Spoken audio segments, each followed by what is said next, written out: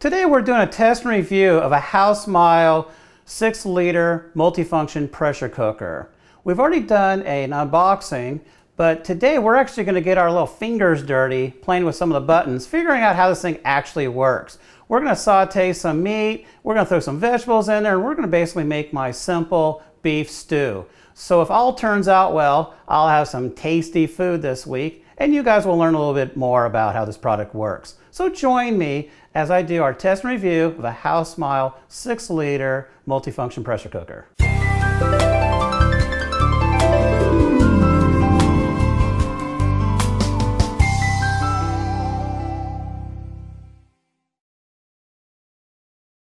Housmile provided this pressure cooker of theirs. We've already done an unboxing. If you'd like to watch that, we'll put a link in the description below. And if you'd like to learn more about the product, we'll have a link to the Amazon page as well. Now let's get cooking. So I have 2 pounds of chuck beef stew. It's all cut up. And what we're going to do is we've got a little flour mixture here. Lightly coat this. And that's all I really want to do is I just want to lightly coat this stuff. All right, so now the fun part. We're going to go ahead and plug this baby in, and we'll mention what a few of these little buttons do here. We have program buttons, and these are all pressure, the ones I'm about to hit. So we have like the meat stew, so that defaults to like 25 minutes it wants to pressure cook. Oops, and of course now it wants to start, which I'm going to hit cancel on that. You have 5 seconds to adjust the time and or pressure on any of the stuff when it's flashing, and then it starts heating. Obviously the slow cook is not a pressure, the porridge is, and it wants to default to 15. Next one's multi-grain. Let's cancel that and do multi-grain. It looks like it's also 15 minutes. Rice is a low pressure. So in other words, if you have vegetables that are tender or you want to do rice, it'll pressure cook at a low pressure, where the other pressure settings are all high. There is a pressure button here that is supposed to be able to adjust between low and high pressure. I've played with it. The manual doesn't really say anything specific other than that's what the function is. So I'm not sure at this point how you make it go from low to high. So when you do meat, multi-grain, any kind of stuff, it's at high pressure. If you want low pressure, use the rice setting. There are some functions on this that do not use the pressure cooker. For example, the yogurt does not pressure cook, and it defaults at 8 minutes. You can also cancel out that. Steam, we have that.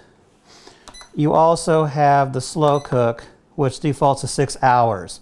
And on any of this stuff, if you want to bump up the minutes or less minutes, you can also do that. So that stuff is all programmed for you. But you also have a taste button, which, cancel out that. It's supposed to also allow you to change things just by hitting the taste button, and it's going to allow you. But reading the book and using it are usually 2 different things. I haven't used it yet. But the easiest is to bump up and down the minutes. So in this case, we're going to play with the saute because I have some meat here. So I'm going to go ahead and hit that, and it wants to default to like, I don't know, 5 minutes. Let's go ahead and we're going to bump that up. That took too long. Let's go ahead and cancel.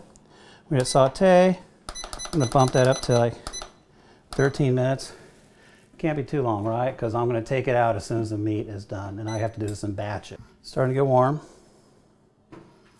So I have about a tablespoon of canola oil. I'm just going to go ahead and put in there. It shows it's like 300 degrees in there. We ain't smoking oil yet. So, all right, it just took a couple of minutes for it to warm up. It's around 300 degrees in there, unless my thermometer's lying. So let's go ahead. I got a little sizzling action, right? Looks like we have a little steam in there, boo. Yeah. All right. First batch is looking kind of tasty there. Stuff on the bottom, which will deglaze nicely. But let's get the next batch. So that's the first in there. So, all right, we got the meat browned. It's out. We got to deglaze this pan. So part of my liquid mixture is going to be half wine and half beef broth. So we have some red wine here, and this will do a lovely job getting up all those brown bits and stuff. It'll just take a few minutes. So right now I just have this on a saute setting. I just need heat pretty much. All right, lots of good things happened here.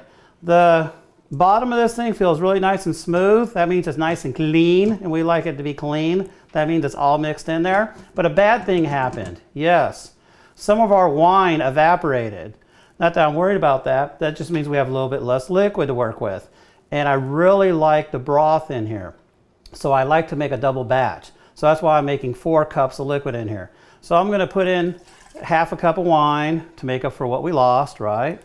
And then I'm also going to put in a couple of cups of, I use better than bouillon. This is beef. So put a couple of cups of that in. So that's like 4 cups now. Yay. But we have all kinds of good stuff we're going to throw in here. So let's throw in some, oh, I don't know, more flavorings. So we have about a tablespoon of Worcestershire sauce. I know I'm pronouncing that wrong.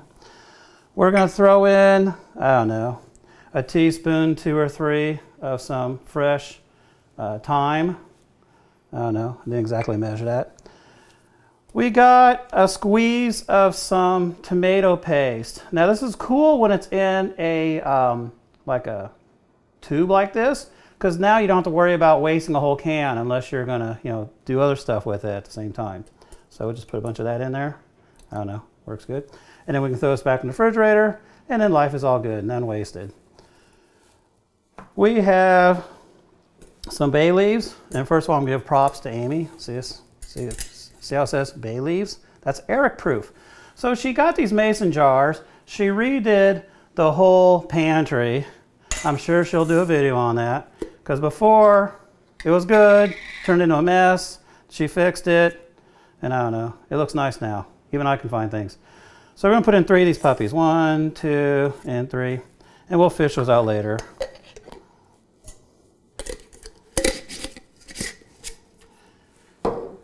We have, I don't know, maybe 3 cloves of garlic. Throw that in there.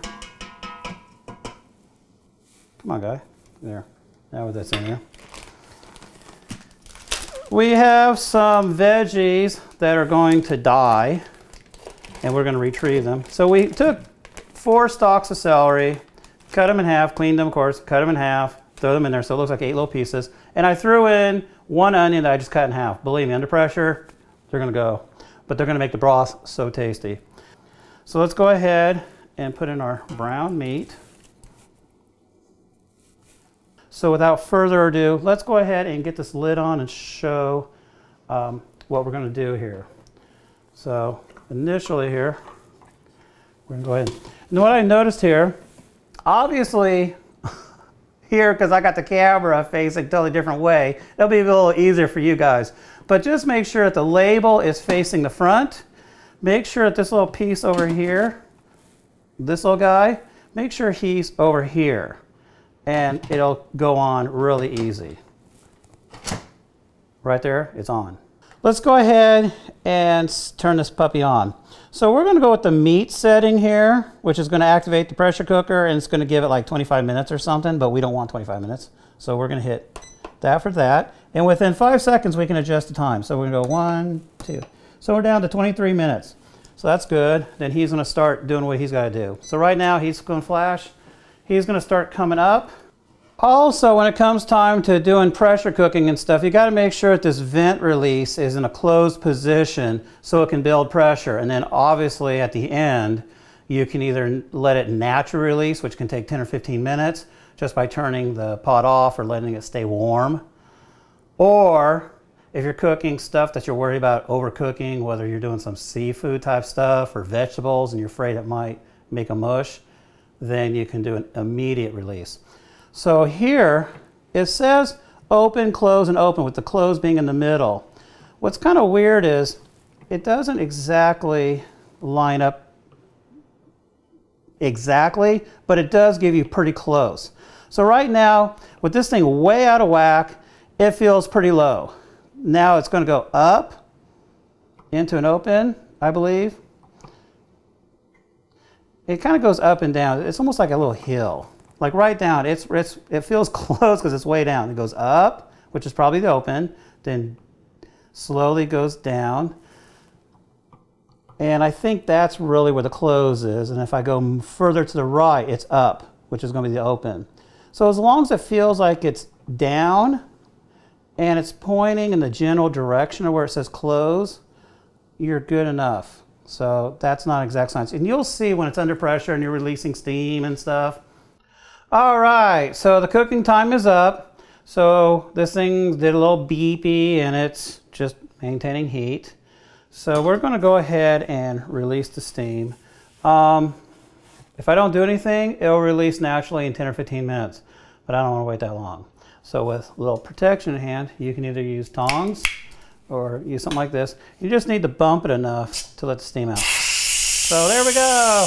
There she blows. Well, the biggest thing with cooking under pressure here is using stew meat is a very tough cut of meat, and it can easily take 1 to 2 hours or even 3 hours to cook. Or even if you had like a whole roast and you want to cook it under pressure, you can do it in a fraction of the time. So here the meat is, you know, in just a half hour so far, it's like 90% cooked. So right now I'm smelling a lot of stew smell. So what that means is the beef broth, the beef juices, the wine is commingling with onion and garlic and all that good stuff we put in there. And it smells great. Oops. And now he's releasing a little bit of steam right there. So I don't think you can see that, but I can. So what that means is he's relaxed, which means we can now open this. Ooh. Let's go ahead and get a... So we got our little initial cooking done, right? So we got some sacrificial stuff that wants to come out because these veggies, they gave up the ghost. They added all their wonderful goodness to the broth. And if you're going to eat them, they'd probably be flavorless. So with that in mind, I got 2 cups of baby carrots. Otherwise, just take regular carrots and cut them into little slices. I got 2 onions that I just rough chopped. I really don't care. I like them coarse. That way you got something to bite into. And I've got roughly 2 pounds of some Yukon Gold potatoes. I don't know. They're all going to be happy in there because, well, they fit and it's going to be under pressure. And it's only going to take maybe 6 minutes to cook all this stuff. So without further ado, let's go ahead and get the... So pop quiz. Anybody know the proper way to put the lid on? Amy. Label to the front. So Amy says we're going to go ahead and put the label to the front. And since the front is over here, and this little guy here has to face closer to the front than to the back. So he's back there. Yay. So we're going to change this guy from an open to a close. So we're going to hit the meat. Oops, I forgot. Let's do the cancel. So we get zeros. That means he's ready. Let's do the meat again.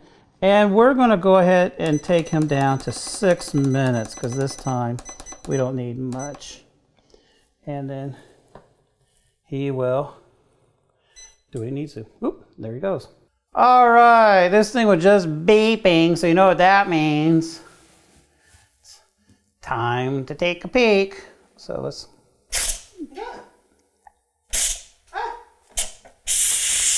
Hey!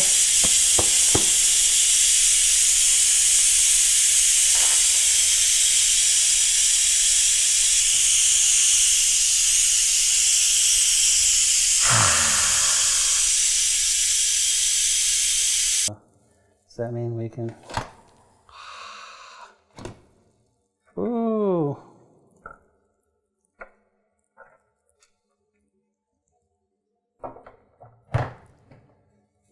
All right, now that we just took the lid off here, I got about a cup of frozen peas.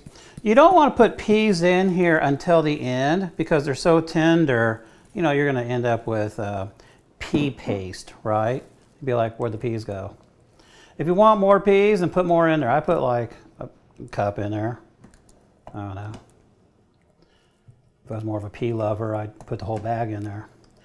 All right, we're going to go ahead and serve a little bit of this up here.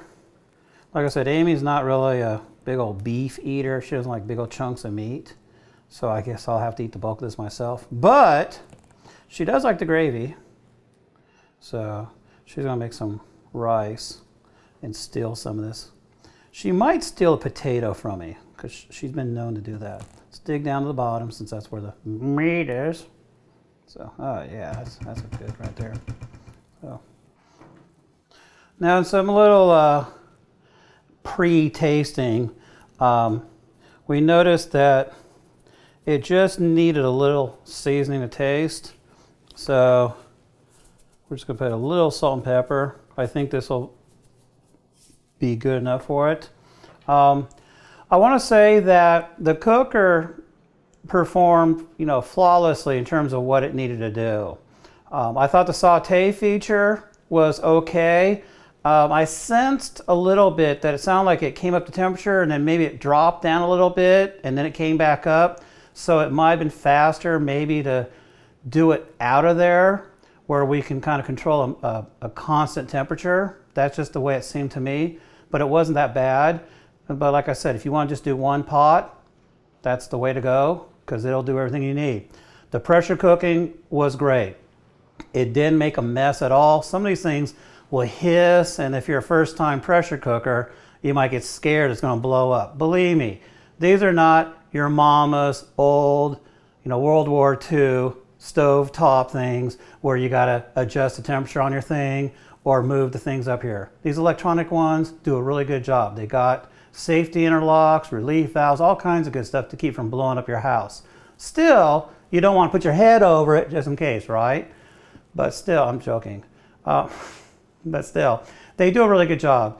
You set it, you forget it, just keep an eye on it and, you know, release the pressure. Be careful how you do it. You can scald yourself. Just basic common sense.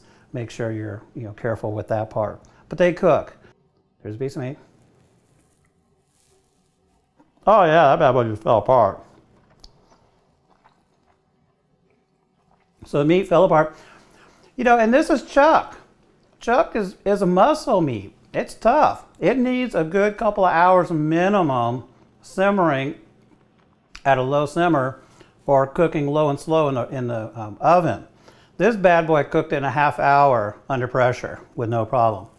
So he's gone. The carrots are little guys. They don't really need that much time to cook. You know, if you're used to raw vegetables, maybe throw them in at the end like the peas. Maybe that'll make you happy. They're not going to be mushy. But had you cooked them the entire time, they would have been. They would have just been fall apart. So the bigger your pieces, maybe it'll have a little more crunch to you. These guys are doing fabulous. It's so hot, but I feel I don't burn my mouth. So I give this guy my thumbs up. The lid is just a little on the clunky side. Like I told you, it goes on pretty much only one way, slides closed, and it's secure. So once again, I want to thank Housmile for providing us with the 6-liter multi-function pressure cooker. It did a really good job, so thank you for providing it for our test review. If you want more information on it, we'll put a link down in the description below. And if you like this video, then please click below, do a like, leave a comment, all that good stuff, and visit our website at amylearnstocook.com. And we're also on Pinterest, Facebook, and Twitter at Amy Learns to Cook. Act down to it, then you action to it.